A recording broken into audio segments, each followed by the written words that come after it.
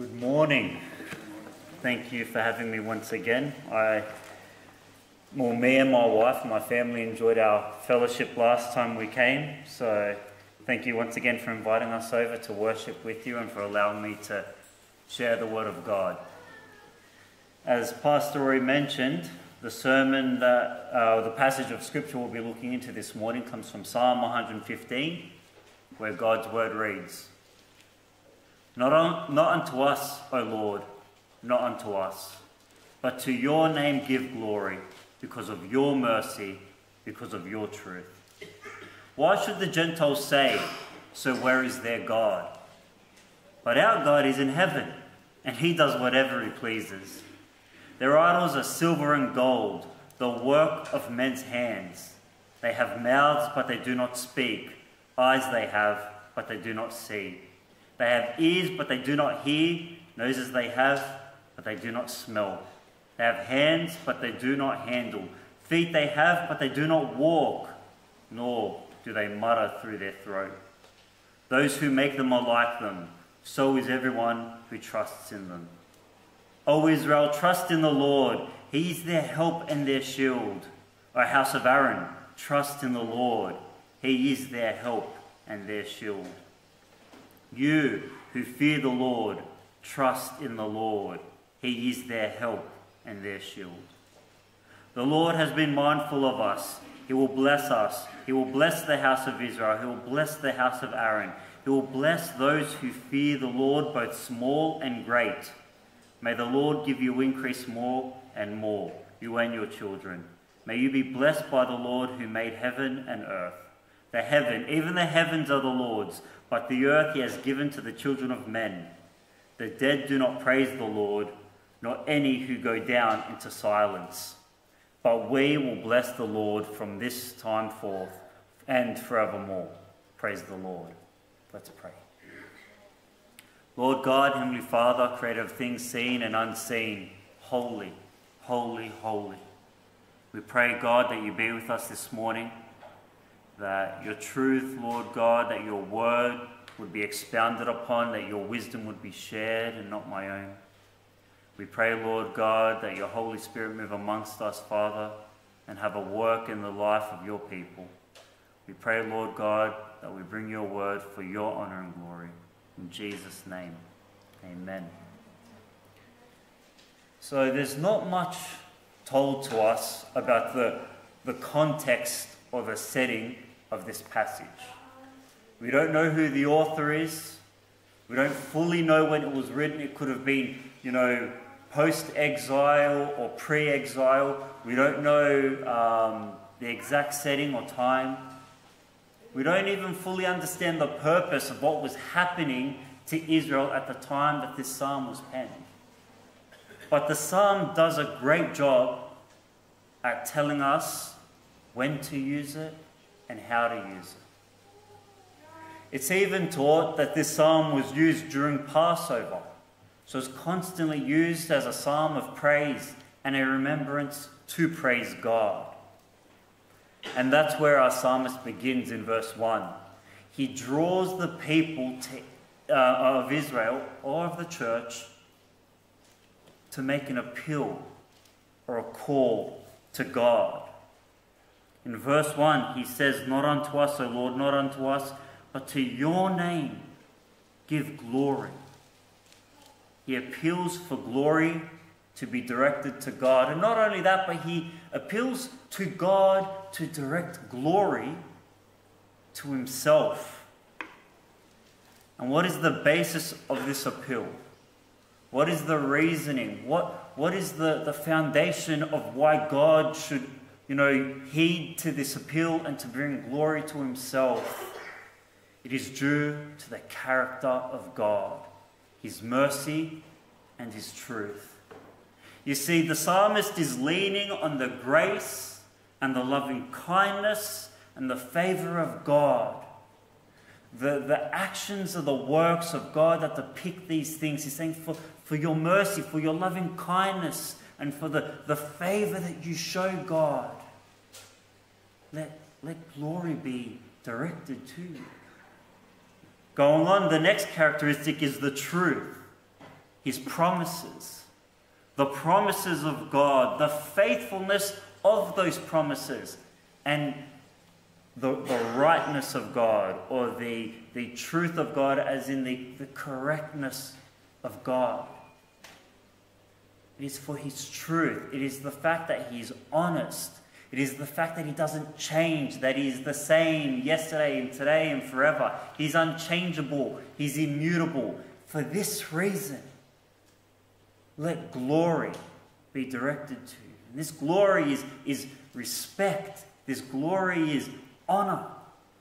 Let it be directed to you, God. They are calling for God to be glorified. But why? Why does the psalmist begin this psalm calling on God to give himself glory? In verse 2, the psalmist writes, "Why should the Gentiles say, 'Where is their God?'" At this point in time, as I said, we don't know the exact situation or context of what was happening to Israel. But we understand that they were being persecuted, that there were those around them saying to them, "Where is your God?" And not in an intellectual way, not in a way of, trying to find an understanding or trying to come and have a, contention or a discussion of the faith, but in mock and jest. The heathen is saying, "Where is your God?" And this question only comes in certain times, doesn't it? This question doesn't arise when the church is going through a time of prosperity. This question doesn't arise when there are souls being saved, when there is revival, when people or young children are being baptized or adults are being baptized. This question doesn't come when the church is being sanctified, when the church is working in the world. No, this question arises when it seems like God is not near. This question comes when there is struggle, when there is trial. See, this question arose in the passage that Pastor Roy had read for us with the three companions of Daniel, where King Nebuchadnezzar says to them, "And who is this God that can save you?" Saying to them before he casts them into this fiery furnace, "Where is your God?" This question came when Moses and the Israelites were fleeing Egypt. And they come and they hit the Red Sea and they seem to be trapped, and behind them Pharaoh and the greatest army that could be conceived of in that time is chasing them on horseback and chariot with sword and arrow. Men built, fit, trained and ready for war, coming after a small, weak Israel. It is that time Israel looks at Moses and says, "Moses, what have you done? You have brought us to our death. Where is our God?" Or Paul and Silas, as they sit in a prison cell, as they are shackled and chained and bound in filth and dirt in a cold, wet and damp cell. And those persecuting them, those judging them, those that had them cast into prison are probably sitting at home with their families in the comfort of those that they love, saying to themselves, "We got them. We've got Paul and Silas. We've chained them. There's nothing they can do now. Now, where is their God?" Church, I've been through instances in my own life, when my daughter was born and she was in ICU. And the doctors had come and gotten me and my wife, and they'd taken us into this room and they'd sat us down and they had said to us, "You don't know what your life's going to be like with your daughter Rhea. You don't know what her quality of life is going to be. She's not going to be like your son. She's not going to be able to run around and play. So it's best that we just kill her. We just let her go. And as me and my wife had, responded, and I'd said, no. All children are a blessing from God. She was, created the way she was for a purpose, and she was given to us by God as her parents to love and protect and to provide and to raise her. Pretty much their response was, yeah, a lot of people let God get in the way of their decisions here. Pretty much saying, where is your God now? Church, many of you are going through your own trials and struggles. There are many here that are probably thinking to themselves that very question, or hearing it from family or friends around them. Where is your God?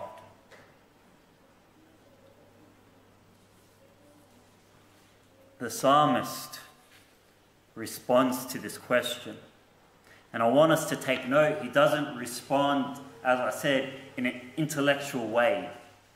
He doesn't respond in a way where he doesn't want to tread on anyone's toes. He doesn't respond in a way where he wants to sort of, bring them in or persuade them to come around to the Christian faith. No, he responds with a boldness. In Psalm 3, he responds, but our God is in heaven. He does whatever he pleases.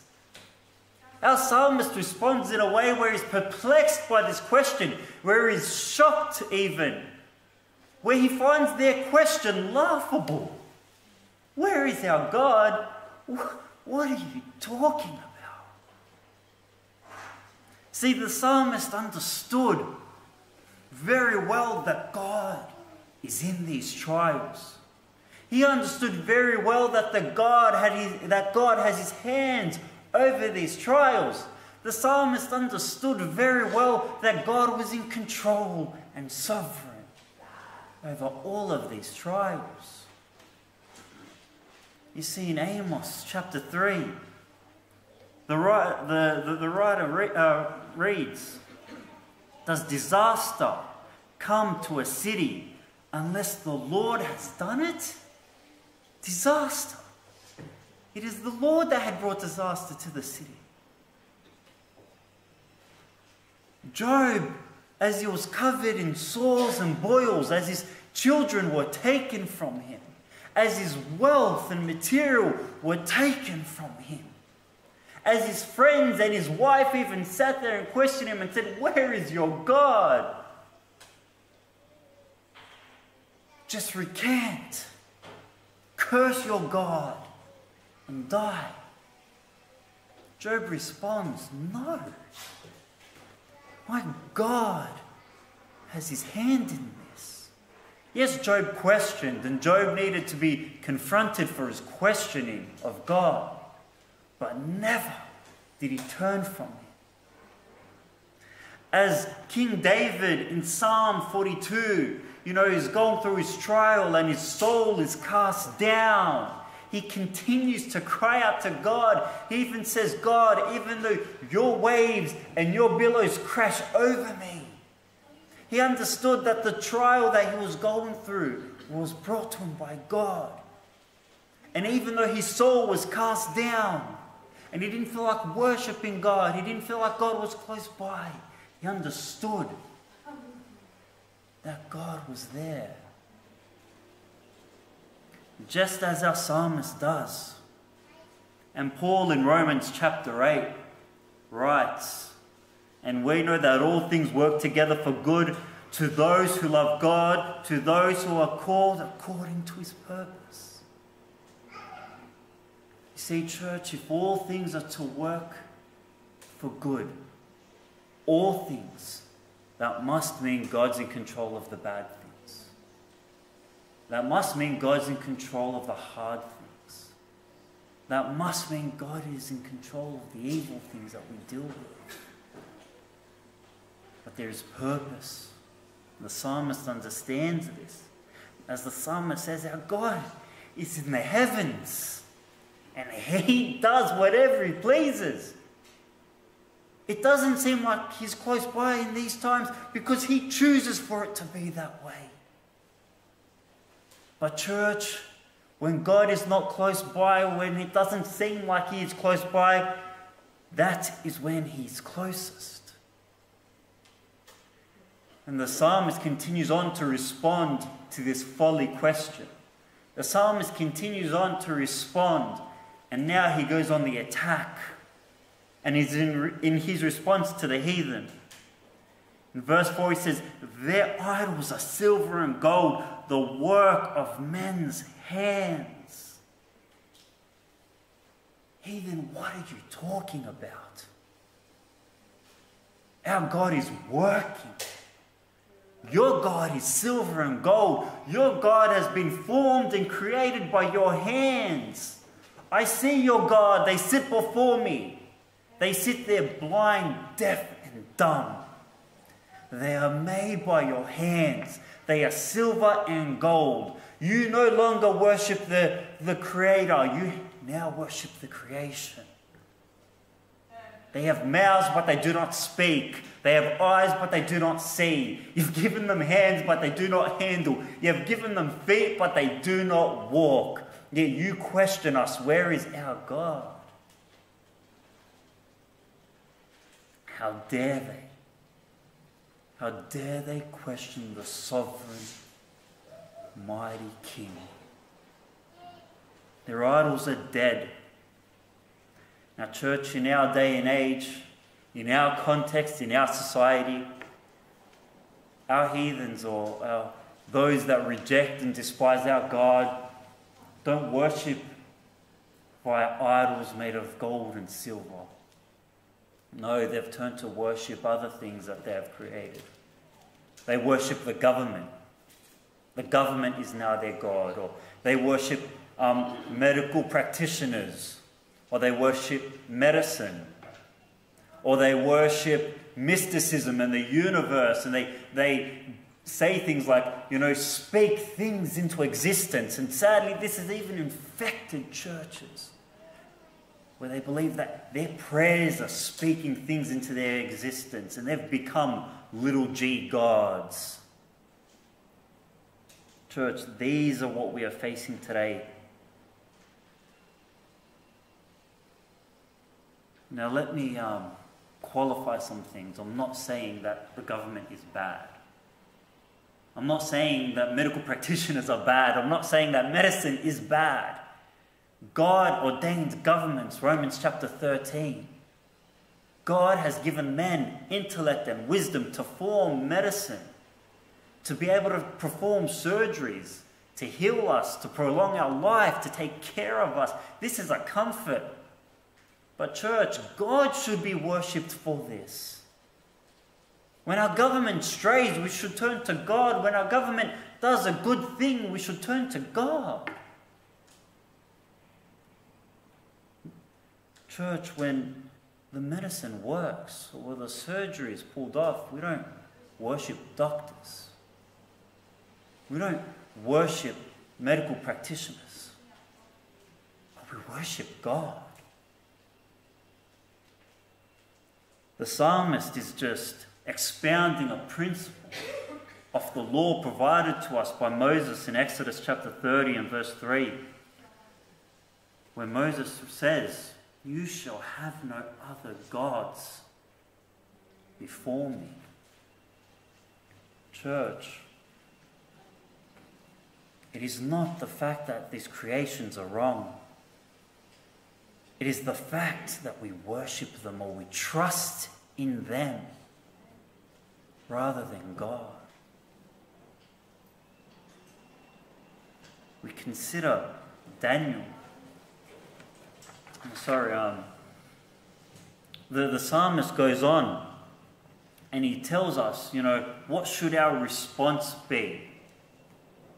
What should the response be to those that are believers? What should the response be to these heathens, to these pagans, to these that reject God and question our God, even though they worship things that are created by their hands? In Psalm 115 and verse 9, the psalmist writes, "O Israel, trust in the Lord. He is their help and their shield. O house of Aaron, trust in the Lord. He is their help and their shield. You who fear the Lord, trust in the Lord. He is their help and their shield. See, church, unlike the heathen that put their trust in silver and gold, or that put their trust in governments and medicines, or put their trust in the creation rather than the Creator, the psalmist is calling us to trust in the sovereign God who forms all things. He calls us to not just say it, but to put our words and our faith in action. He says, for those that trust in the God, meaning for those that profess to trust in God, don't just say it, live it. In the hard times, in the times where God doesn't seem close by, put your trust in Him. Put your confidence in Him. And why, church? Why should this be our response? You see, the character of God is enough. The appeal made at the beginning should settle our hearts for His favour, for His mercy, for His truth, for His unchangeable. That should be enough. But if our God wasn't merciful enough, if our God wasn't loving enough, He promises us even more. In verse 12, the psalmist writes, the Lord has been mindful of us. He will bless us. He will bless the house of Israel. He will bless the house of Aaron. He will bless those who fear the Lord, both small and great. May the Lord give you increase more and more, and your children. May you be blessed by the Lord who made the heaven and earth. He calls us to respond in faith and trust in Him, because trusting in God is what brings forth blessing. Trusting in God is what brings forth blessing. When that medicine works, it's trusting in God that brings forth blessing. When the government passes a law that glorifies and honours or uplifts our scripture, that's what brings forth blessing to the people of God. When we trust in Him. You may ask, church, what is this blessing? What is this blessing that the psalmist or that God is promising us through His word? To be honest, I don't know. I don't know what the blessing is. But if we look at the three companions of Daniel, if we look at Shadrach, Meshach, and Abednego, as they were grabbed, bounded, and cast into a fiery furnace that killed the soldiers that got close to the furnace, that killed the soldiers that even cast them into it. There was blessing there. And the fact that they were protected. That flame didn't even leave a smell on them. That flame didn't even affect their clothing. It didn't burn a hair on their head. And it caused King Nebuchadnezzar to turn and to say, what have I done? Allow these men and all other men to worship their God. If we consider Moses and the Israelites that had fled Egypt, as they were sitting there, fearful and scared as this great and mighty army came up behind them, as God commanded Moses to cast his staff on the ground, and the Red Sea split into two, allowing safety and protection and passageway for His people. And that trust of those that were there was protection. Because as that mighty army came behind them, as they ran up after them, those mighty waters, that great sea came and collapsed down upon them, killing Pharaoh and his mighty army, protecting his people. As we consider Paul and Silas as they were bound, shackled and chained in that filthy prison as rats and mice, ran about them in their own filth and the filth of others. As those that were sitting there in the comfort of their homes were saying, "Where is your God?"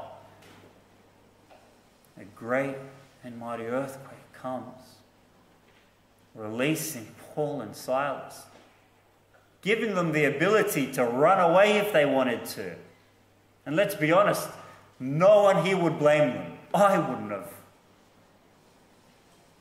But their faithfulness kept them there. Their faithfulness opened opportunity for them to preach to the jailer, having the jailer and his household saved. And in that, there is the blessing of God, souls saved. Church, I don't know what the blessing of God might be from your trial. It might be salvation. It might be sanctification. It might be a family member getting saved. It might be health. It might be, a church blessing. It might be, God adding those to the church. It might be, people getting baptized. Whatever it might be. There is blessing. It is promised if we trust in God. In my own situation, it was the faithfulness of God that allowed me and my wife to continue to trust in Him, giving us our daughter. And in that, it's opened up opportunity of discussion that never would have been opened up before. It's led to souls being saved. It's led to a complete different way that my son can be raised, and a love that, that he can see that, maybe other children might not get to see till a later age. There was church blessing. It brought my church closer together. It gave us a reason and allowed us to pray as one, bringing us together, bringing us closer to God and closer to each other. It brought us unity and love for one another. There's blessing there, blessings that I can't even consider. And it gave my daughter even blessing of life and chance and opportunity.